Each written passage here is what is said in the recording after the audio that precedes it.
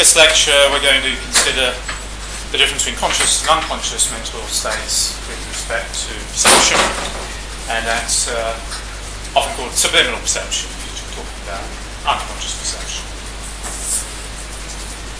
This is what we're going to do over the course of the next 2 weeks. We'll spend 2 weeks talking about subliminal perception, which is one of the biggest areas within the investigation of unconscious processes. First of all, looking at some terms, because when you read up in papers, you might come across some technical terms which aren't defined. So let me just go through those terms so you're clear about what you're reading in the procedure section. One definition you could have of subliminal perception is perceiving without being aware of perceiving. And we'll think about a little later if that's the best way of thinking about it. Obviously that's a higher order thought way of thinking about what unconscious perception might be.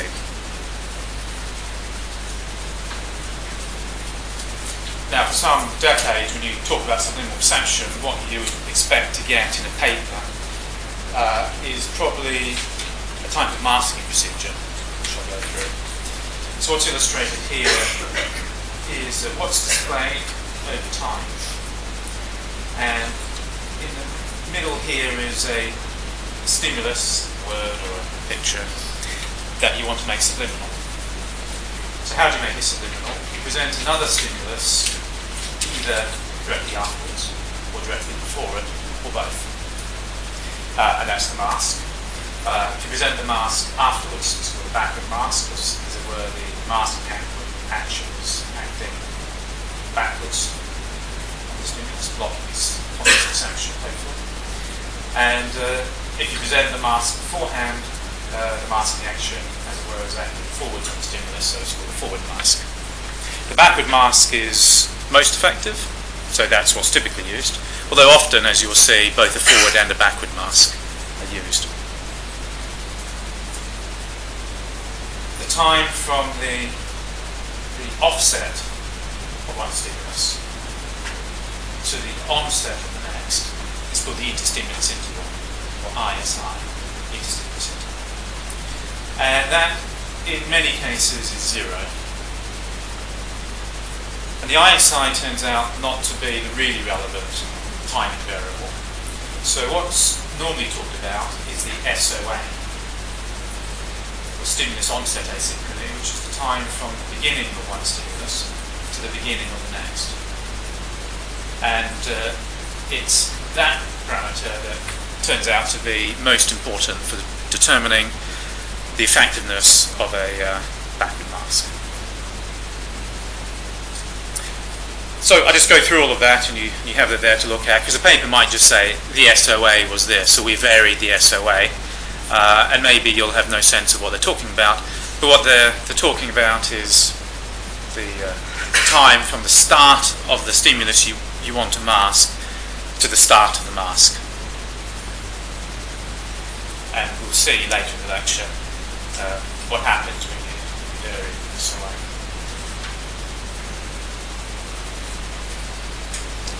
A monoptic mask is presented to the same eye as the stimulus that you're masking. But something else you can do, if you have the equipment to present separately to each eye, is a dicoptic mask, which is when you present the target to one eye and the mask to the other eye. And what that ensures is the masking effect isn't at the retinal level, but has to occur more centrally. Whereas if you had a monoptic mask, you could be getting masking effects happening retinally. And obviously, if you're interfering with the retinal processing, you couldn't expect to get unconscious processing of meaning. You would need the target stimulus to be processed somewhere centrally and then interrupted if you want to hope to get subliminal perception.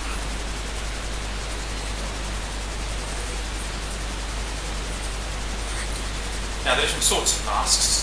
A noise mask is where the mask just consists of each pixel being randomly on or off. It it's white noise. So probably know white noise in the auditory case. Well, that's the visual equivalent of that, which is what you get if you look at an untuned TV screen. That's white noise. So you can mask with white noise. But that only works monoptically, not dioptically. So it's a retinal level masking effect, and it doesn't lead to subliminal perception. If you mask with a noise mask, you wipe out perception. If it's an effective mask, you just stop processing. So nothing especially interesting. More interesting is a pattern mask, which is when you mask with the same sort of stimulus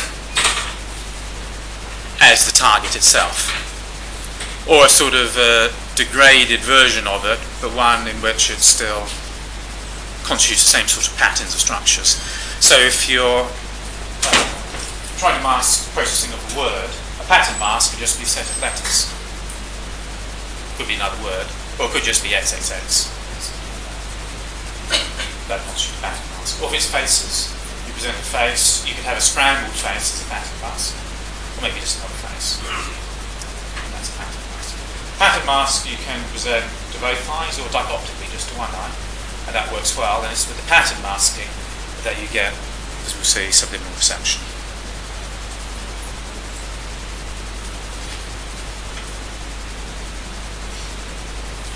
Now, one different sort of mask, somewhat similar to the pattern masking, that's structured, that operates in a different way, and we'll be looking at this later, is a meta-contrast mask. In this case, what you have is the mask stimulus goes around the stimulus. With a pattern mask, you had, say, the face there, and then another face on top of it, overlapping the stimulus. This one sort of encircles the stimulus. So you see here that this square and this diamond actually fit inside the mask, fit inside the spaces there. So this is what the subject would actually see. They'll see a square of a diamond, and then they'll see this. And the stimuli actually fit inside the axis. That's a meta-contrast mask. I know it sounds slightly funny, but we'll see it has some interesting and useful properties different from pattern masking, which we're going to use later to argue some theoretical points about what's going on in subliminal perception. Questions?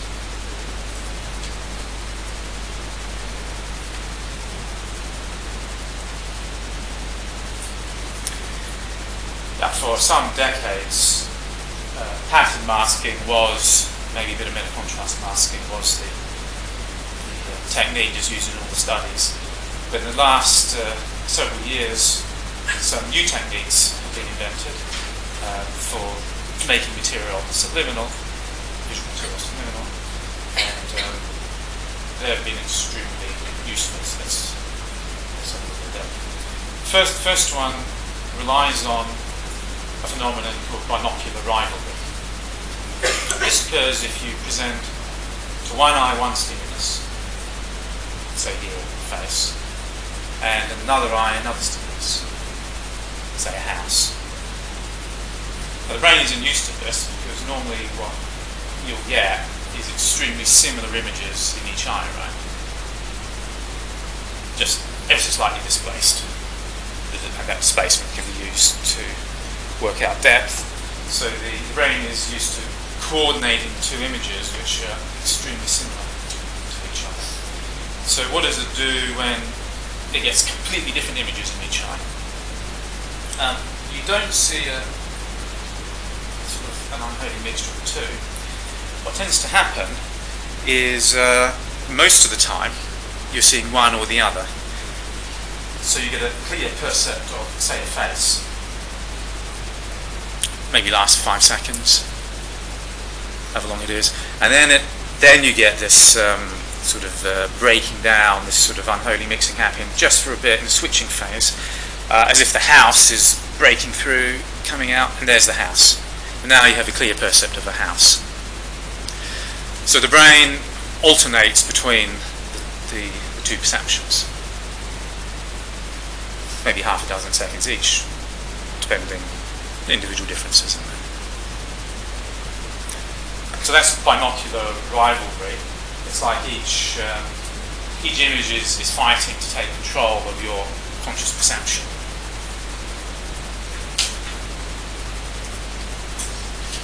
Well, this was used by now Tuchia and his supervisor Koch to come up with a technique called continuous flash suppression, or CFS, which has been much used ever since. So the idea here is we'll use this rivalry phenomenon, but we'll make one of the images with lots of colour, random motion, so that it dominates, and that's all you consciously see, because it has lots of variety, movements, colour, and so on. In the other eye, you present the stimulus you want to be subliminal, say in this case a stationary face. And what you get here, and you can sustain for a very long time, is just this pattern. That's what you consciously see. So now what you can do is to sustain an image that's been processed in the brain somewhere, but is not consciously experienced at all for long periods of time, which is an advantage on the backmasking, because as we'll see, when you do the backmasking, you have to flash the target stimulus for a sufficiently short period of time, maybe only 30 milliseconds. For 30 milliseconds, what sort of processing would you expect? Maybe not much anyway, just because of the time scale involved. But here we can present the subliminal material for a long time, on the order of seconds, as long as we wish. So maybe we could get different sorts of effects.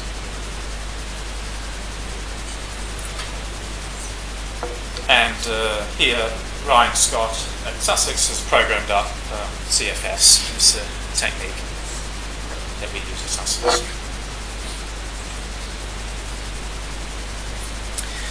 Meanwhile, in Paris, at Sid Quider's lab, Nathan Quider developed another sort of technique for maintaining material at a subliminal level for long periods of time.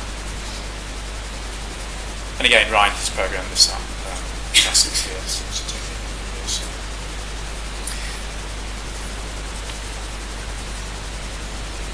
The idea here is that let's say the subject focuses on a fixation cross, and then you present a face, or any stimulus, whatever it is, in this case it's a face that you want to make subliminal, unseen. In this particular experiment, which we'll look at later, the interest was in the emotion of the face, whether a subliminal emotional face could drive how you feel about the stimulus. This Chinese character here. Now the face, or the stimulus you want to be made subliminal, is surrounded by masks, so it becomes naturally masked. This is where the crowding comes from. It's crowded out. So that as long as the person keeps looking at the cross there, they don't see that face. It's crowded out or naturally masked by the stimuli around them. Now, all the person would have to do is to look at the face, and they'll see it clearly. So what was the clever thing about this paradigm is it uses an eye tracker. And as soon as the person is told to keep looking at the cross, as long as they look at the cross, you can set it up in a sort of a threshold phase, setting up phase, so that they don't see what the face is, so they don't see the subliminal stimulus. Now, if their eyes leave the cross and go to the stimulus, the device tells that their eyes have moved, takes the stimulus away. So as soon as you look at it, it's gone. So that way you can't cheat the system, as it were. So that way you can, with safety, hold the face there as long as you want, keep it subliminal, knowing the person can't look at it, because as soon as they do, you've detected it and computers made the stimulus go away. So that's gaze contingent crowding, and that's another method which works by different visual physiological principles in terms of keeping the stimulus consciously unseen.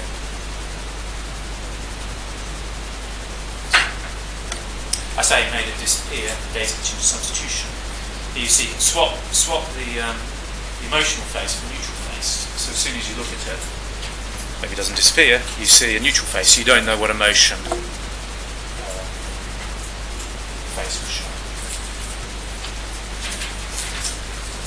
Any questions?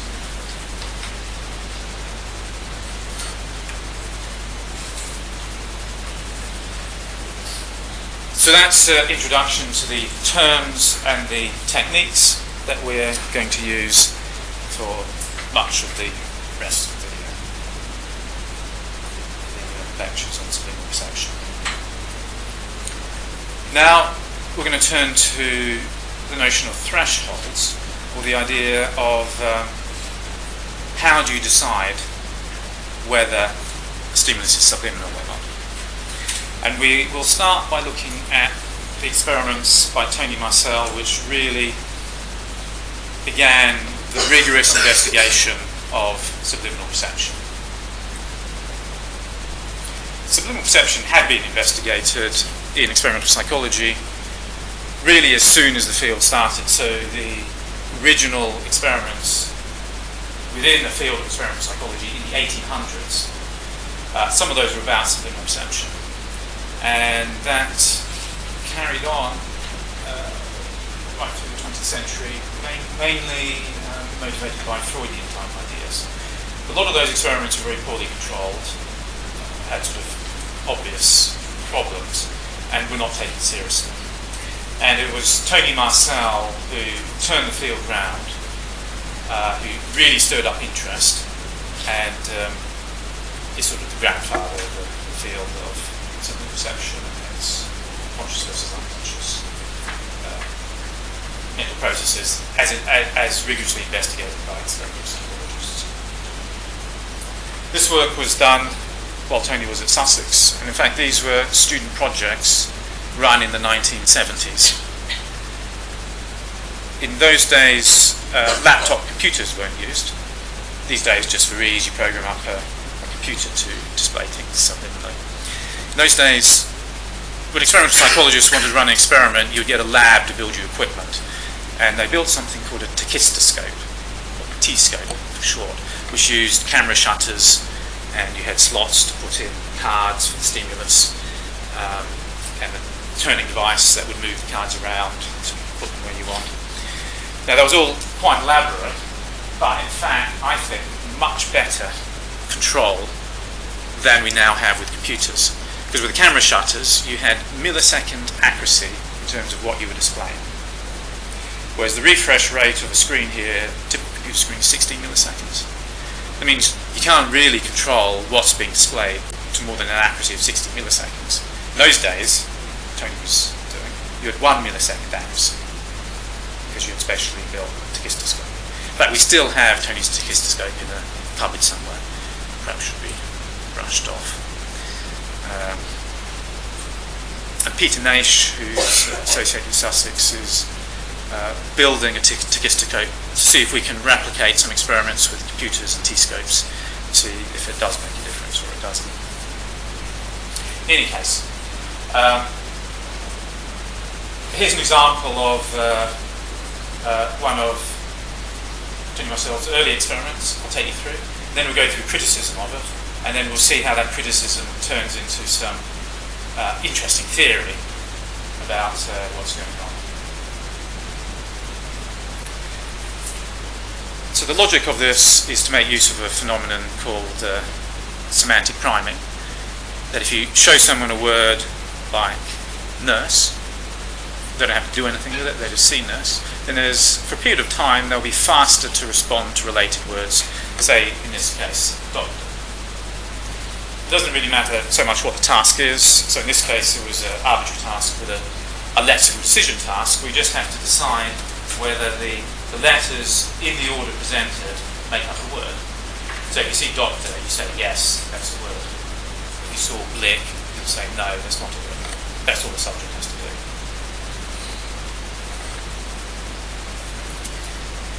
Now it's known that if you present a word like nurse that is consciously said, the subject doesn't have to do anything, and then the second word doctor comes up and you make a less precision word yes or no, that you're faster to say yes to doctor if it was preceded by nurse, by bread.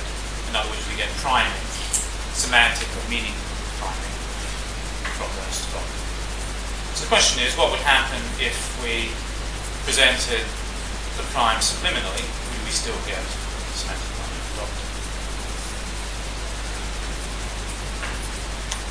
So how are we going to determine if the word is subliminal? Well, in the initial threshold setting phase, the SOA, stimulus onset asynchrony, between the word and the mask is adjusted in blocks, and the subject had to say whether there was a word before the mask or not. Presence absence judgment.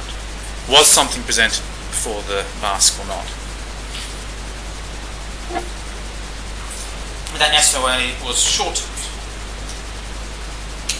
until the subject was less than 60% accurate at saying present or absent. Does anyone know why less than 60%? Does that sound like fun?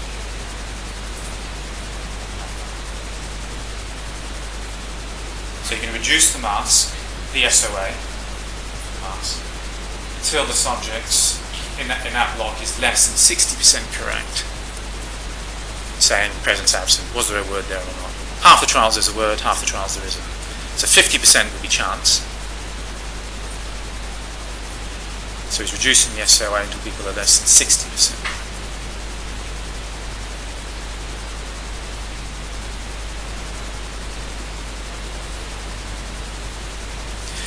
Could he have done it? Could he reduce the SOA until people were less than 50% right? Would that be better?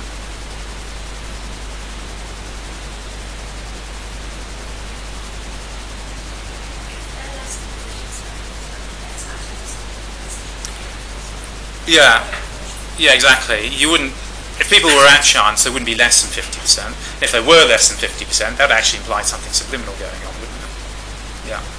So it can't really be less than 50%. You could say, why don't you reduce until it is 50%? Remember, even if people knew nothing and were guessing, would they perform at exactly 50% in any given block? No. If you flip a coin 10 times, you're not going to get exactly 5 heads, are you? Every 10 flips. You might get 6 heads, you might get 4 heads. So what the 60% was for the number of trials that he used, it wasn't significantly different from 50%. That's why it's 60%. So it's within the margin of error for chance, if you like. Doesn't mean they were at chance, and this is a big problem which we're going to come to later. It just means he's got no evidence they were different from chance.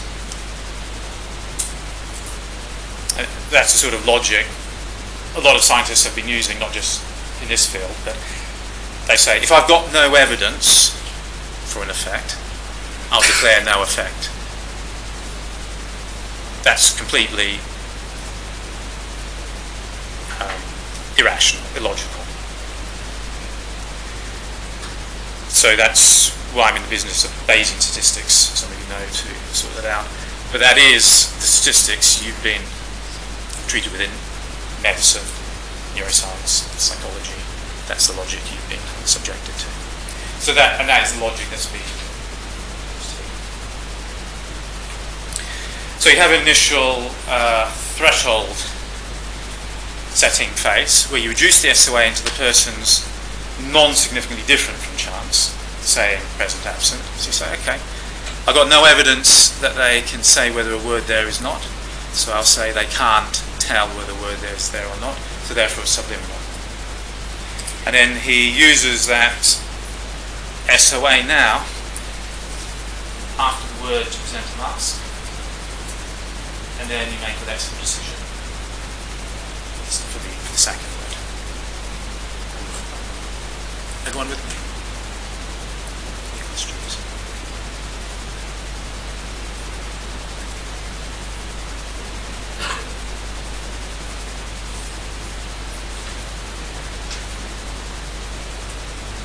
So here's the reaction times for the unassociated, associated word. I mean, I put down there nurse, bread, and doctor. Those are just examples.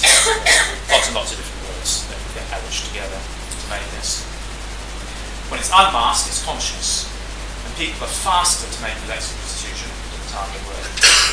It's associated rather than unassociated. 62 milliseconds facilitation. So that's the priming effect. You're faster following semantically related prime than an unrelated prime. You see here for noise masking, as I said, no significant priming. And in fact, as I said, noise masking doesn't seem to, it just seems to mask, end of story. It stops all the processing.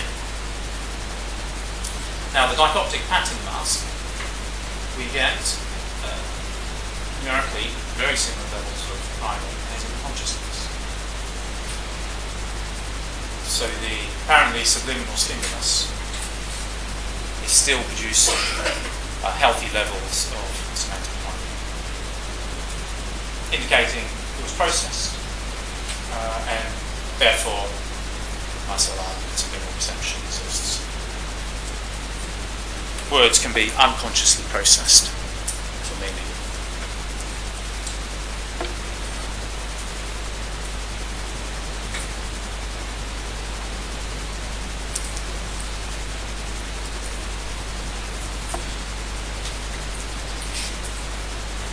So there's a whole range of experiments were done and criticised. In fact, some of the criticisms of the experiments I think were unfair because they were already being dealt with within the original experiments if you read them closely enough.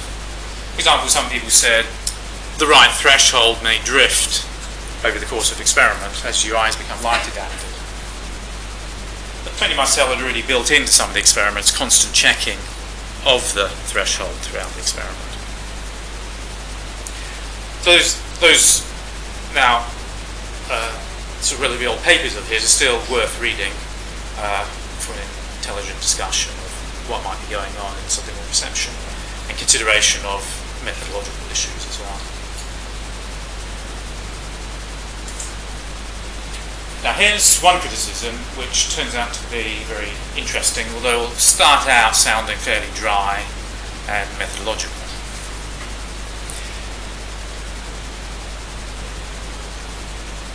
So the subjects in Marcel experiments were asked to say, was there a word there or not? Now, you could decide to say, as a subject, you might say, well, I'm only going to say there's a word there if I'm sure there's a word there. Otherwise, I'll say no. In fact, a subject might say no on 100% of the trials. You might say, well, I'm not really sure there's a word there. I'll say absence. I'll say nothing there. Now, let's say they said no on 100% of those test trials. What percentage correct would they have?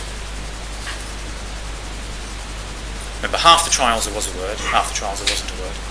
So if you said no 100% of the time, what percentage correct would you have?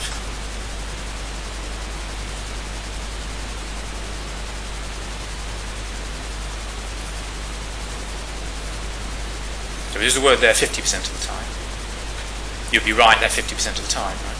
You'd be wrong the other 50% of the time. So if you let a subject say no however many times they want, they could be right 50% of the time just because they said no all the time. But does that mean they saw nothing? Does that mean they had no conscious experience of a word being there? Not necessarily. They might have had some conscious experience, but they were only going to say yes if they were pretty sure. Right. So they score at 50% correct. So it looks like they're performing bang-on chance, as if they've got no conscious experience, but they could have had a fair amount of conscious experience.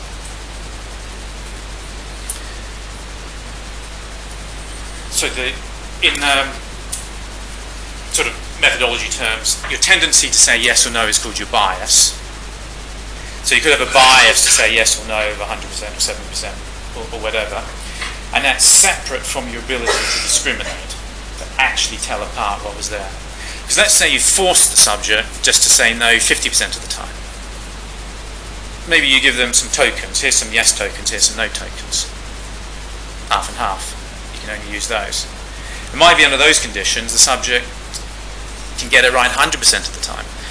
So suddenly you change the bias to 50% and the discrimination performance goes up to 100%. Does that make sense? So we don't know what was happening in the Tony Marcel case with this respect, but it's a possibility. So maybe, Cheeseman and Miracle argued, he hadn't found the actual objective threshold for discrimination. Maybe subjects could discriminate presence-absence perfectly well. For all we know, we don't know that they could, but for all, maybe they could. So to get around this problem, they said, let's go about it a little bit differently. What we'll do is we'll have 4 colour words, red, green, blue and yellow. Subjects will know it's just those 4 words. And then on any given trial, the subject can tell us, was that a red, was it a green, was it blue, was it yellow? They tell us which word it was. That sort of takes away the incentive to have a bias, really. I mean, subjects could have a bias and say blue all the time, but it's a bit unlikely, right? You wouldn't really feel the temptation to say blue 100% of the time. You would feel the temptation to use them roughly equally often, which is what subjects do and what you can check. And the other thing about doing it this way, it is a different sort of threshold. If you're not 100% sure what was there, you still have to guess. So if you had some sense that it was the word blue, you would say blue. All it takes is a little bit of a sense that it was the word blue, and you would say the word blue.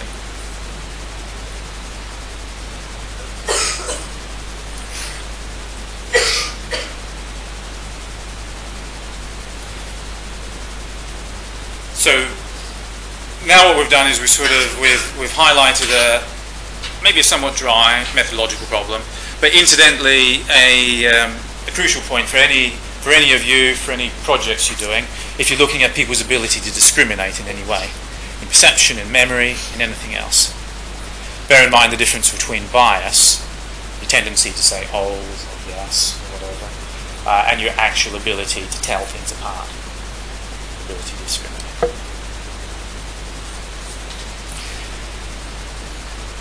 Now we're going to move on to something a bit more interesting on the basis of that point. So now what they did was, so we have the 4 colour words, we'll present the word and then a mask, reduce the SOA, and subjects have to say on each trial what the word was.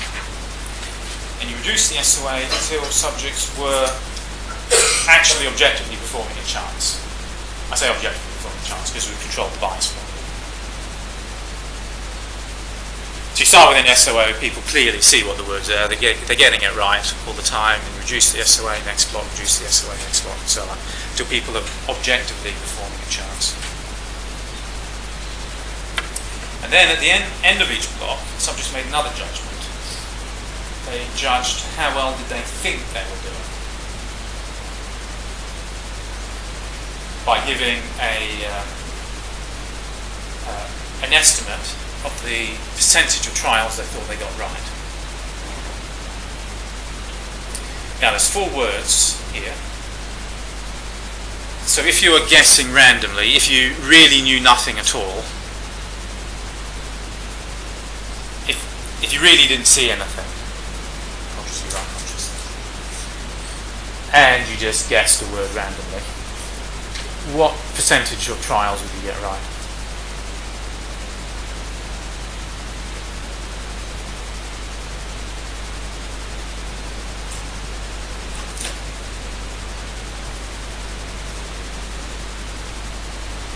Yes, 25%. So 25% is the bottom of the scale.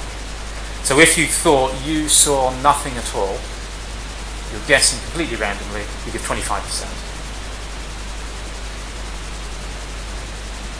If you're sure you got everything right, you got everything right, you give 100%. Or you can give any number in between. So if you thought you saw a little bit, you could give a bit more than 25%. So all we have is a confidence scale that goes from 25% to 100%.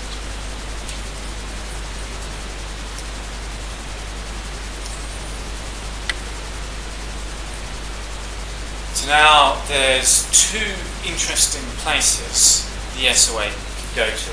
So we start with the big SOA, subjects getting it right, pretty confident. Reduce the SOA.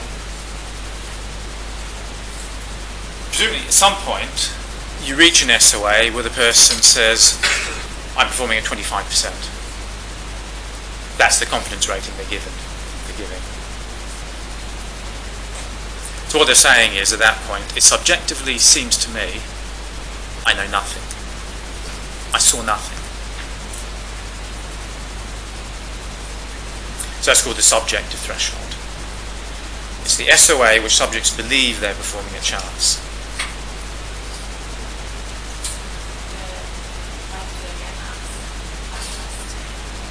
They get at the end of the block.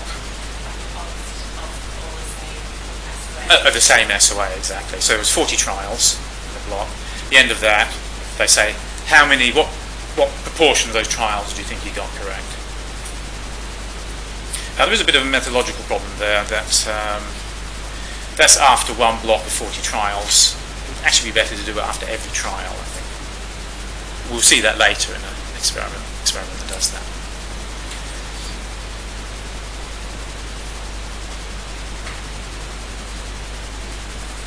But there's potentially another point, which is you reduce the SOA, and this can be a different point, where the subject objectively is performing a chance. It's not just that they believe they're performing at 25%, they really are performing at 25%. And that's called the objective threshold, because they're objectively a chance at that SOA.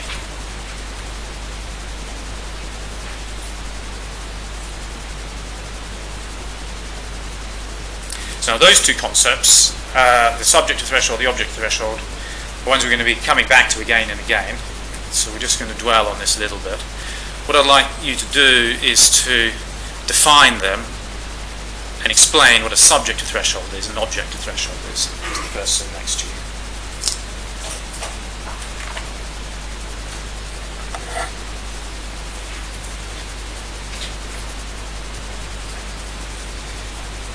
So now, what do you think? If we wanted to show subliminal perception, what would be the relevant threshold? What would convincingly show subliminal perception? Do we need to reach the objective threshold, or should we reach the subjective threshold?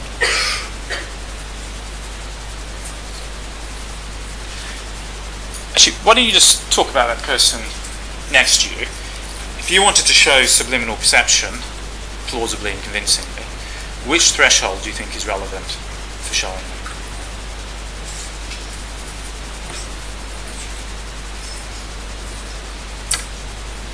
So the objective threshold, as I say, is measuring your ability to tell what the world is.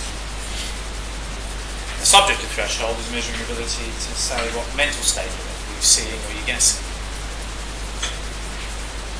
So now, what's the right threshold? So it depends on your theory of consciousness. On a higher order theory, seeing is conscious if you're aware of seeing. So what would be the corresponding threshold for that theory? So objective or subjective? Subjective, that's right. Because that's what the subject threshold is measuring. It's measuring whether you're aware of seeing.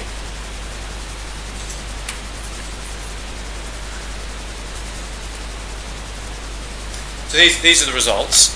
What they did was they found the threshold, the subjective and the objective. The first thing they found was the subjective threshold was reached at the higher SOA than the objective threshold. So the two thresholds are different. That means there's a time window when the person was actually about 2/3 correct. Something like 65% correct to saying whether it was red, green, blue or yellow. Really pretty good. While claiming they were just guessing. Claiming I saw nothing.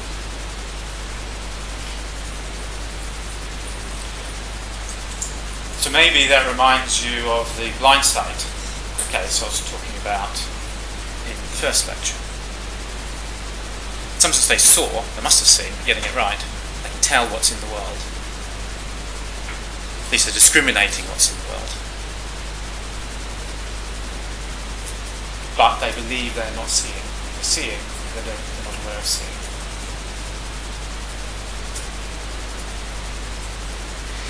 So this is, by the subjective threshold, evidence for subliminal perception.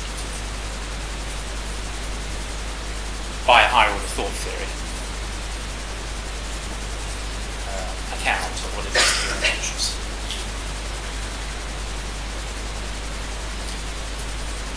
After finding the thresholds, there's a second phase of the experiment where words were presented at either the subjective threshold, the colour word, or the objective threshold.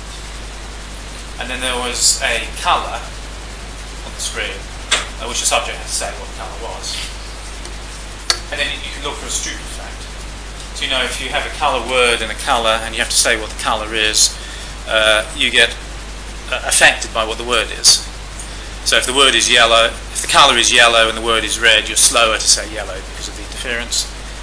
And if the two are the same, you're relatively fast. That's the Stroop effect. So the question was, what they're interested in is, could you get the Stroop effect, the subjective threshold, and could you get the Stroop effect with the objective threshold? You see, if you got the Stroop effect with the objective threshold, there'll be a way of showing subliminal perception below the objective threshold. It seems they can't discriminate what the word is, but somehow affecting them because the word is still producing the Stroop effect.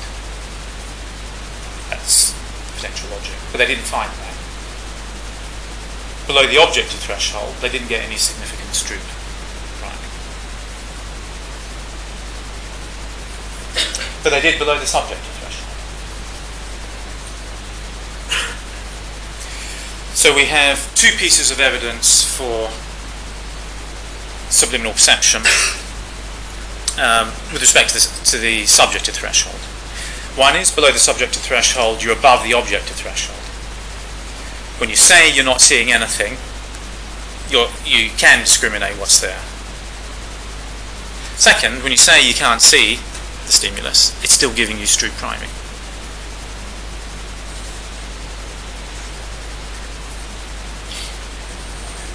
And as you'll see, the general conclusions from this that it's relatively easy to get priming below a subjective threshold and relatively difficult below an objective threshold stands up. But what we'll look at is whether maybe the more sensitive or new methods we can even pick up things below an objective threshold.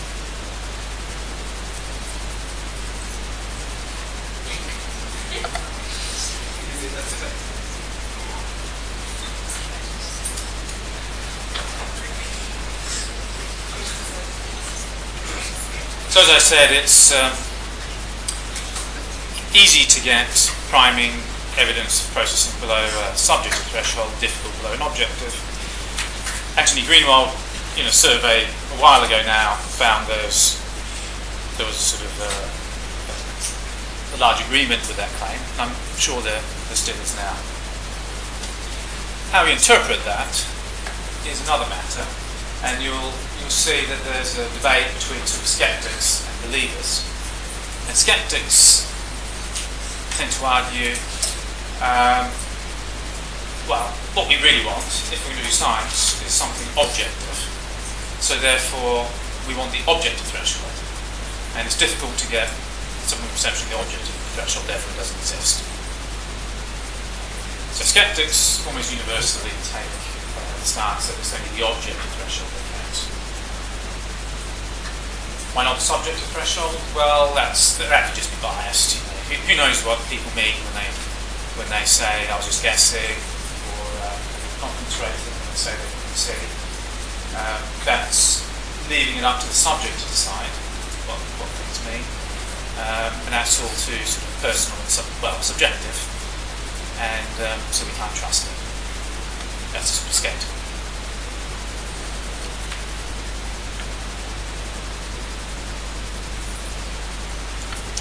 Of course, the other side of the scale, of the argument, is to say, well, consciousness is subjective. If you do away with the subjective, you're throwing away the baby with the bathwater, and you're no longer talking about consciousness. It is when it subjectively seems to you that you did not see that it counts as unconscious seeing. And that's the other side of it. So one way of dealing with that is to say what we need is not just any old subjective measure, because clearly there could be good and bad ways, or rigorous and less rigorous ways of investigating people's subjective experience. If we get really good or valid measures of subjective experience, we'll be on safer ground talking about what people's subjective experiences are and whether we've achieved some sort of subliminal sanction. One particular approach to this was developed by Morton Overgaard. He developed what he called the perceptual awareness scale.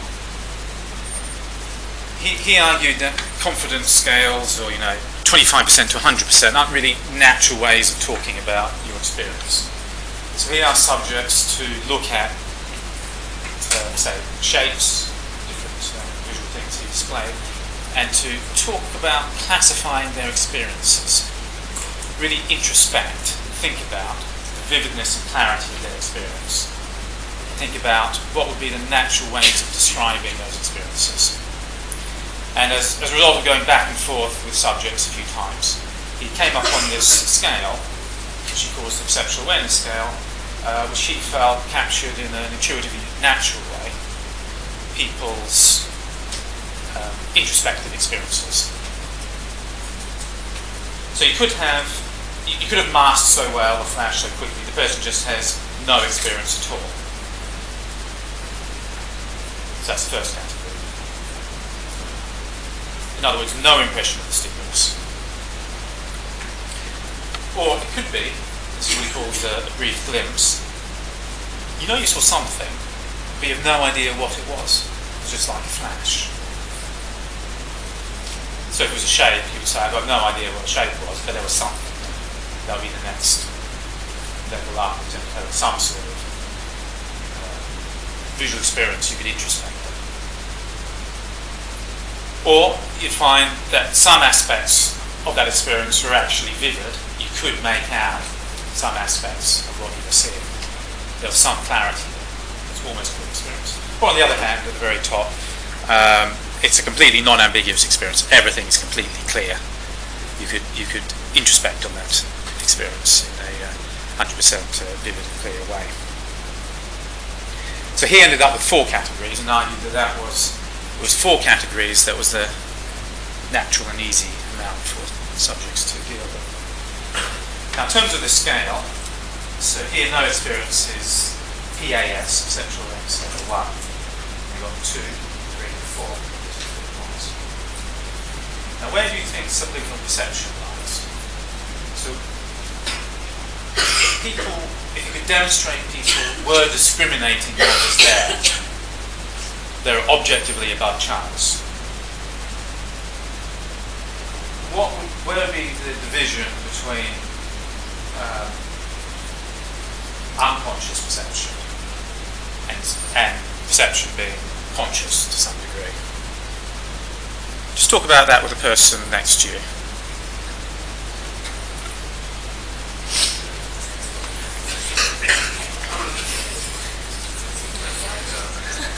Do you remember in the first lecture we talked about what a mental state is, and I said very roughly you can think about it as having certain content, and you entertain that content in a certain way.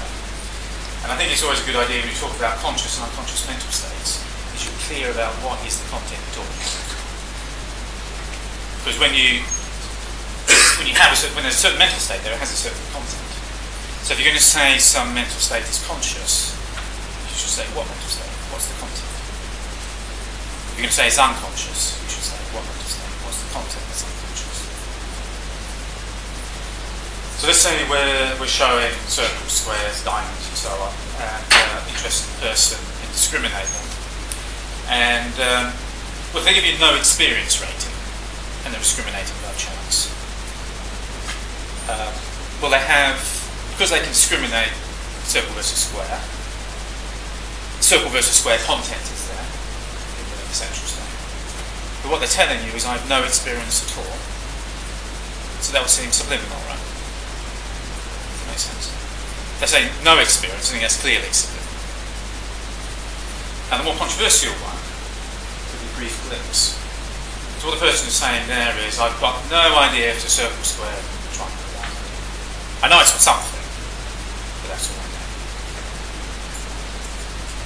So now it's, and let's say they are discriminating by chance.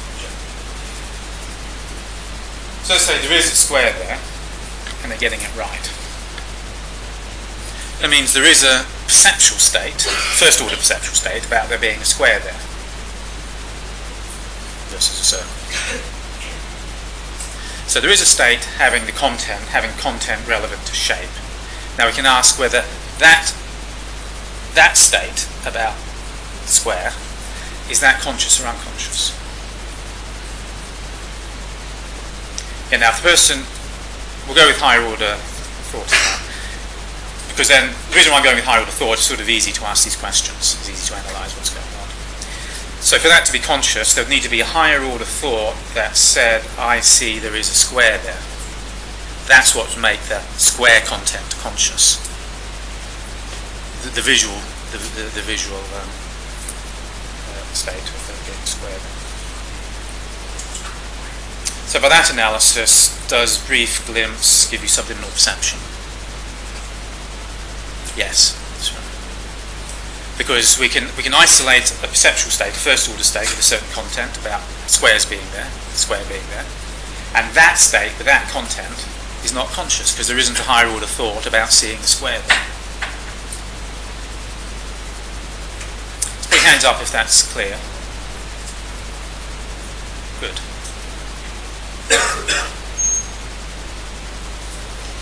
These are the results he obtained in one of these first papers on the perceptual awareness scale. There's only a handful of subjects here, by the way, but you get a pretty good relationship between the perceptual awareness scale and objective performance, which is nice to get because it indicates when subjects give these introspective reports, they're not just plucking numbers out of the air. It does mean something because every time the subject says it's getting more vivid and clear, they're getting objectively better. So in a way that helps to that's one way you can validate a subjective report when you show it has objective consequences. That's a really general strategy. Now it turns out these are confidence intervals. That's a chance-based slide. When the subject said no experience, there were non-significant chance. That's a finding Overgaard often gets, but not always. And we've gotten above chance when people show no experience. He universally gets above chance when people give weak glimpse. So by that method of indicating subliminal perception, that's easy to get. No experience, a bit harder, but you can obtain it.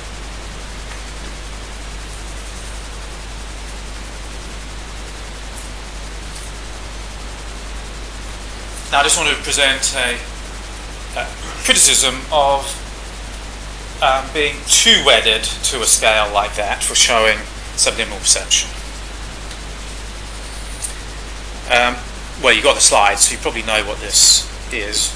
I don't know if anyone hasn't looked at the slides. When Perrig and Eckstein showed people block shapes like this, a good proportion of people didn't see what was there. They didn't see that these were actually words. What they saw was just block shapes.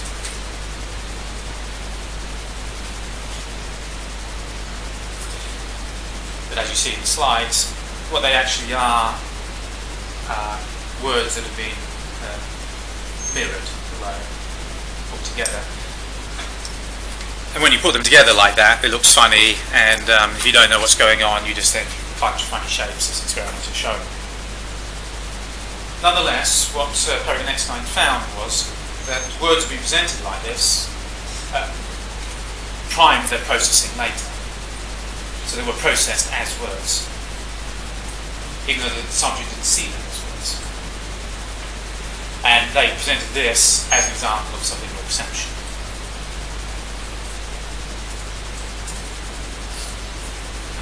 So maybe if the word, so here we have the word awareness, let's say you didn't see that as the word awareness. You just saw it as kind of blockchain. But later when you're given the word awareness, you're faster to respond to it because of the priming with the blockchain.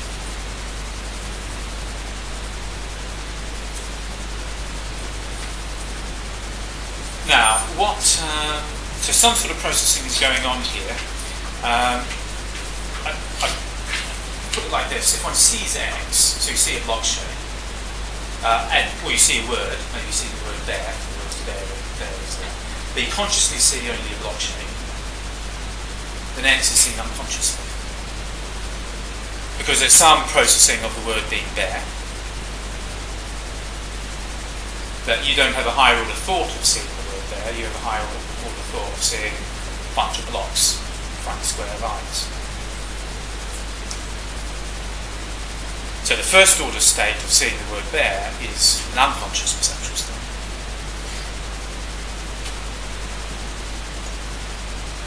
Now in terms of the perceptual awareness scale, what rating might a subject give for seeing this shape?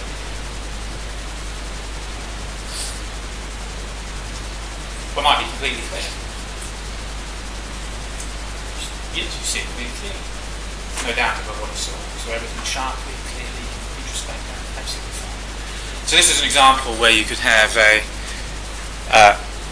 completely vivid, clear experience, and yet there's still subliminal perception. So the real question of subliminal perception is not really the vividness or the clarity of your experience. It's whether there's some first order representation about this content that isn't made conscious. And from a higher order thought perspective, that would be, didn't figure in your higher order thoughts about what you saw. From a global workspace perspective, that would be that content wasn't part of the global workspace.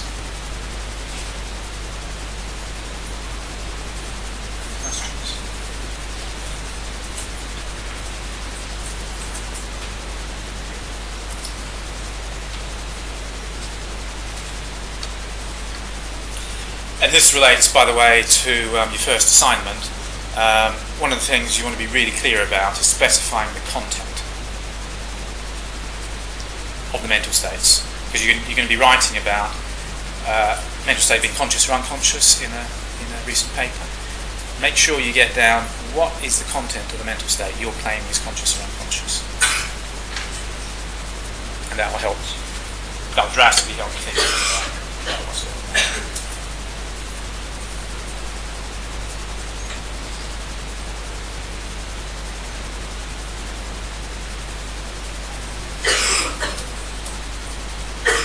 Now, Jacobi introduced the process dissociation procedure, as I said last lecture, originally in memory, but then it's been applied very generally to perception. You apply it to perception, when we get to implicit learning, apply it to implicit learning as well. He argued that it was a novel approach to either the subjective or the objective threshold. So let's go through his argument and then we'll evaluate what is it doing and how do we relate it to the different theories of consciousness.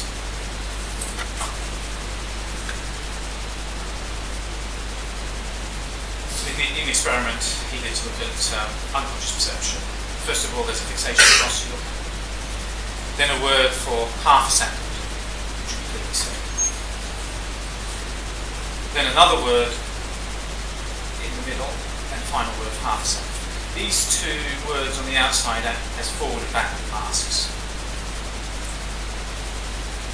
Now when this middle word here is presented for 500 milliseconds, in other words half a second, it will be almost always seen clearly. Half a second is long enough for you to, almost anyone to see clearly. I mean, there's big individual differences in thresholds. When you're setting a threshold, like Tony Marcel did he set a threshold individually for each subject. For some subjects, that threshold could be close to 10 milliseconds. For other subjects, it could be over 100 milliseconds. You get huge individual differences in the right SOA for a given person to make something unconscious. And that should just give you pause when you see a lot of recent studies that don't set individual thresholds. They just have a bang, 30, 40, 50 milliseconds or something, constant for everybody. Some people that will be clearly visible, for other people not.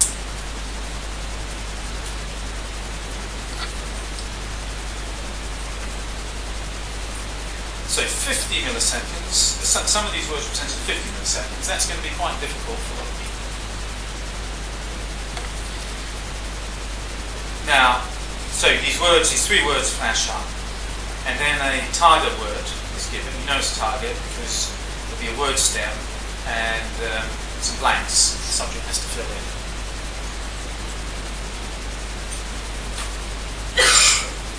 The exclusion test, complete the stem with a word that comes to mind, but not any you just saw. Remember the exclusion test. So, the word patch, say, word patch was one of the words. Then in the exclusion test, you would have to complete it as, I don't know, patio, and make sure you don't do patch.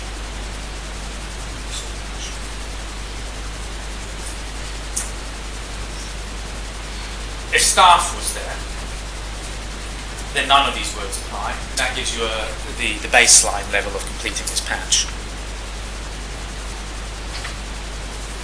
So baseline means none of the words were relevant. We just see how often does the person complete it as the target word. Now for the exclusion task, if patch was there, remember you're going to make sure it's not patch.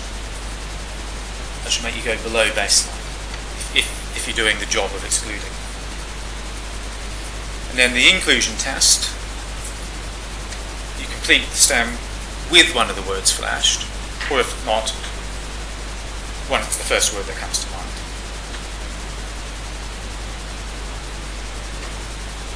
So, in the exclusion test, your conscious perception would make you not use the word patch. But the argument is your unconscious perception would prime you and make you use the word patch. So in exclusion, the conscious and the unconscious are working in opposition. Remember, that's the logic there. In the inclusion test, they're working together because your conscious memory, the conscious perception would make you complete it as patch because you meant to complete it with the word that you saw. And your unconscious perception would make you complete it as patch. So they're working together in concert. So those are the two conditions. One condition working in concert, one condition working in opposition. Now on the face of it, this doesn't have much to do with subjective and objective thresholds. It's to do with control. Can you control the use of that perception? That's the way Jacobi thought about it, because he defined consciousness in terms of control. If you can control the use of the information, it's conscious. However, if you really think about what's being asked, I see this as an interesting way of doing a subjective threshold. Because what you're really being asked is to exclude a word if you think you saw it. That's the judgment you're really making. So let's say the word patch comes to mind. You have to decide, did you see patch or not? So really, whether you exclude is conditional on whether you have a higher order thought of seeing. If you think you saw patch, you're going to exclude. If a higher order thought of seeing, you're going to exclude. So I don't really buy Jacobi's argument that this is fundamentally different to subjective threshold. Sort of an interesting way of looking at subjective thresholds. Or in other words, whether people have relevant higher order thoughts.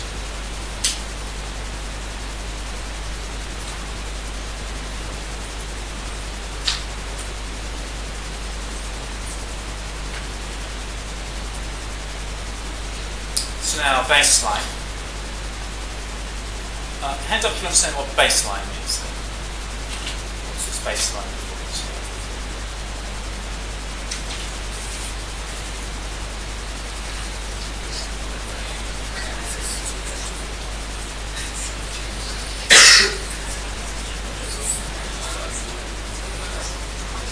Yeah, so baseline is if we had glove, star, flare, now do inclusion or exclusion. Patch wasn't there.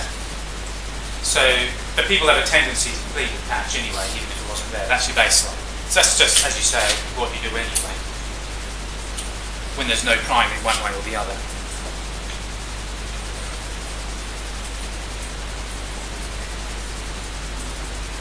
Now, if you look at the 500 millisecond, when the middle word was 500 milliseconds, let's say patch was 500 milliseconds. When people were asked not to say patch, it's way below baseline, close to zero. And people are told to use what you saw, it's pretty close to 1. So there's a huge difference between inclusion and exclusion. What does that mean on the Jacobi framework? So it's conscious, right? You've got almost perfect control over the use of the information, so it was conscious. You could withhold it when you asked to withhold it, you can give it when you asked to give it. You do whatever you want with it, it's up to you. That sort of goes with a global workspace type model of consciousness, this notion of control. Because what do you get when something's in the workspace? The ability to flexibly use it according to whatever bit of the brain wants to use it a certain way.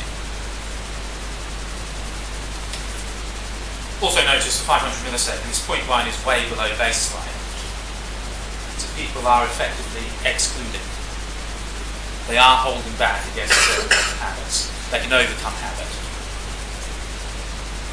So it's conscious.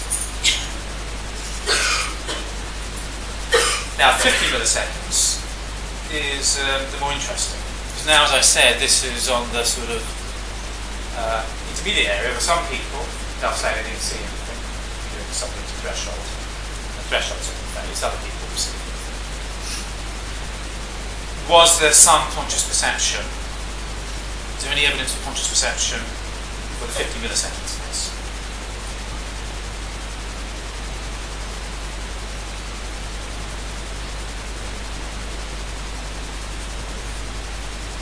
Well, was inclusion greater than exclusion? Yes. So there's some control. They had some control over the use of that information. That Jacobi argues we can say the proportion of trials which will happen. We don't have to worry about going through that. We just see there was some control. So on at least some of the trials, it was consciously perceived. Was there any unconscious perception? Yeah. And why can we argue there was unconscious perception? Yes. Yes, exactly. Exclusion was big in baseline. That's right. So because exclusion was big in baseline, they were primed. So they must have seen. So there was seeing. But was it conscious seeing? But if you consciously saw, you would be what? Below baseline. But it's above baseline. So the argument is kind of in conscious seeing. So it was seeing, but not conscious seeing. So it was unconscious seeing.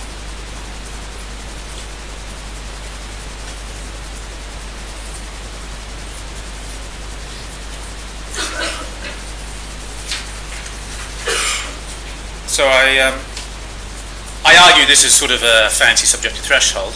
I do think it's a really neat paradigm, though. I don't want to dismiss it by saying that, because what we've got here is the demonstration of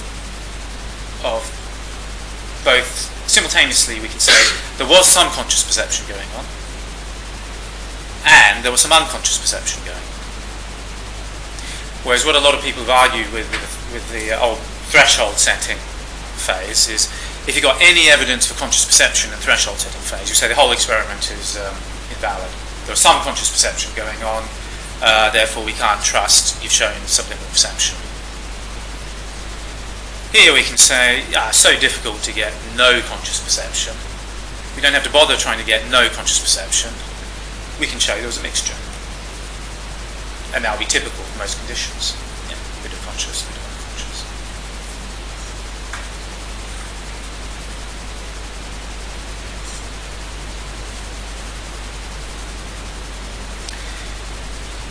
So process association procedure is a neat procedure. I think well, you can look at it two ways. You can look at it either the Jacobi way, as thinking about consciousness as defined by your ability to flexibly control your knowledge, and that would fit with a global workspace type theory. Or in the context of this particular paradigm here, the way it's set up here, we can think of it in terms of higher order thought theory and say, well, actually control is based on whether you have a higher order thought. So really it's another way of measuring higher order thoughts in the context of this particular usage.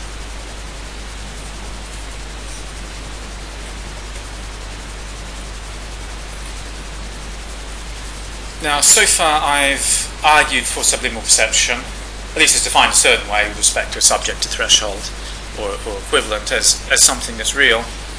But it might seem a bit artificial. Maybe it could be used in some practical context when you go on to consider that, like advertising and so on. But in everyday life, you don't get backmasking, forward masks, and that sort of thing. So is subliminal perception just some curiosity you find in the lab, or is it something that might apply in everyday life? So I think the answer to that is this next method of showing subliminal perception, which is inattentional blindness. And that's the idea that information can be below a subjective threshold. Just because you're attending to one thing, and the stuff that's happening is outside your focus of attention. So Mac and Rob had a classic demonstration of this. This is a really nice experiment for a subject to do if you're doing a study swap, because it involves just 3 trials, and that's the end of the experiment. So once you've done that, the subject's ruined and you can't use them again. What the subject had to do was to look at look at a fixation cross, but attend to this cross here, and make a difficult decision as to whether the horizontal arm or the vertical arm is the longer.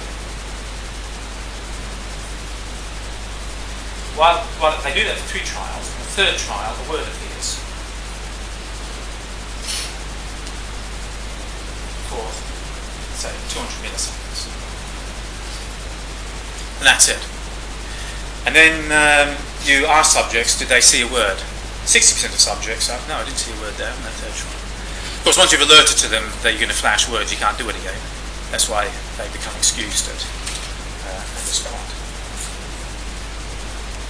But you can show that they did process the word, because of these so-called blind subjects, 36% completed the word stem with the presented word, where the baseline was 4%.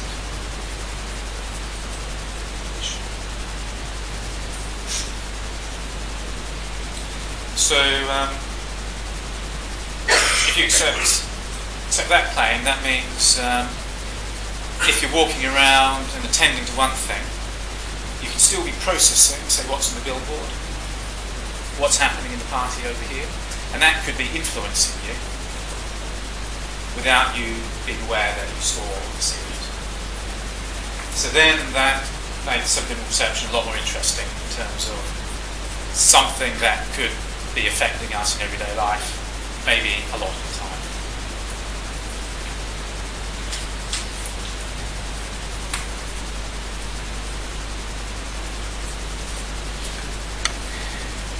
Now, the other practical concern people have with subliminal perception is with advertising. There was a claim by James Vickery, who set up an advertising company, that by flashing eat popcorn at the cinema or drink Coca-Cola, he could dramatically increase the sales in the advertising of his products. And those claims led to subliminal advertising being banned, but it turned out he made it all up. He was just he's just a businessman trying to push his company.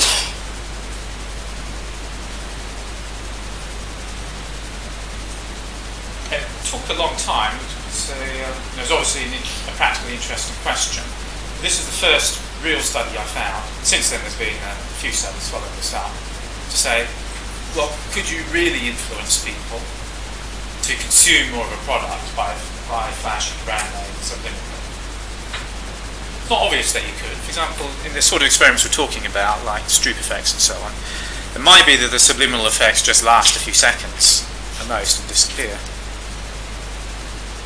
Well, there's no reason to think that would guide you to buy certain brands if you already had your own opinions, say, of what you wanted and what you liked. So it's a non-obvious question, and this group looked at it. First of all, they had a priming phase, where subjects looked at the screen doing some task. I can't remember what it is now, looking for words or something. Can't quite remember. Anyway, what was buried in between the forward mask and the backward mask was the word lipped in ice for 23 milliseconds. A fixed amount of time for everybody. At the end of that block, this separate group of subjects were asked to guess what was flashed. Say, just what word was flashed in between the X's. And none of them could guess it. So that was a sort of to show, that was a phase to show that, or an attempt to show that under these conditions, the stimulus is presented subliminally. Now, what sort of threshold is being set there? Is that objective or subjective? Yeah, subjective. Because we're not looking at the ability of the person to discriminate what was there, you're just saying, what did you see? Now, you could also ask, is it a particularly rigorous subjective threshold? If you say, guess what was flashed. I'd say not really. I mean, let's say the person had some idea about what was flashed, but didn't want to be wrong about it, or just wanted to be the same ideas I went through in the Marcel case.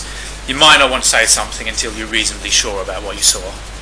So you might say, no, I don't know what it was. So certainly would be better ways of going about this. And in some ways, it's this sort of thing that gives a subjective threshold a bad name, because this is easy to criticise.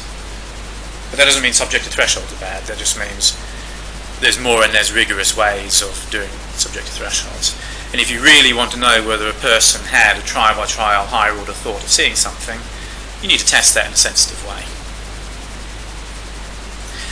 But in any case, so we could certainly investigate the subjective threshold more sensitively than they did here. But I guess you could look at it as it's still an interesting practical question, that under conditions in which a person isn't prepared to say they saw something, can we still see if they were nonetheless influenced by it? And that's a sort of maybe a practical definition of subliminal perception, even if it's not a completely rigorous one, that would convince a skeptic, as it were. So then, with another group of subjects, they're either flashed lipped in ice or a rearrangement of those letters as a control group. They're asked how thirsty they are, and then they're offered a range of drinks. So this is a Dutch study, so these are Dutch. This is the finding. For the people who said they're thirsty, this is a massive effect. This is truly startling in a way.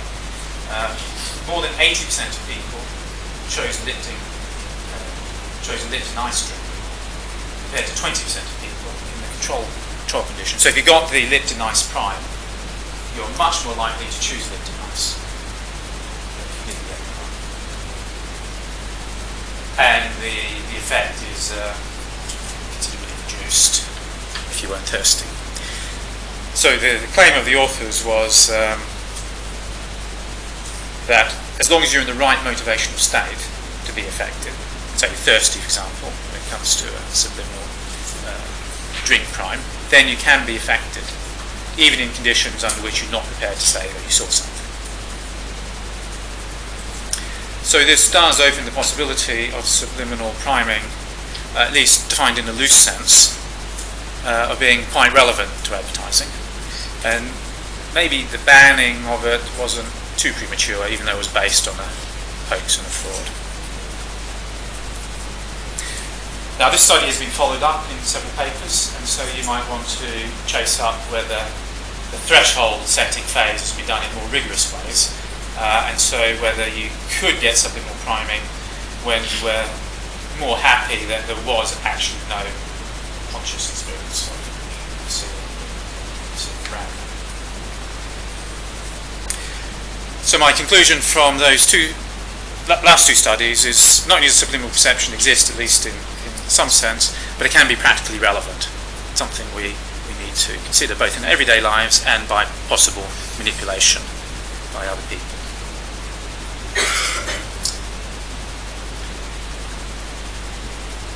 So we're going to finish here today and consider, I suppose, more theoretical. Having established there is some sense in which subliminal perception exists, we'll consider next lecture a bit more, is that theoretically interesting from the point of view of psychology, of neuroscience, what's going on. So before you go,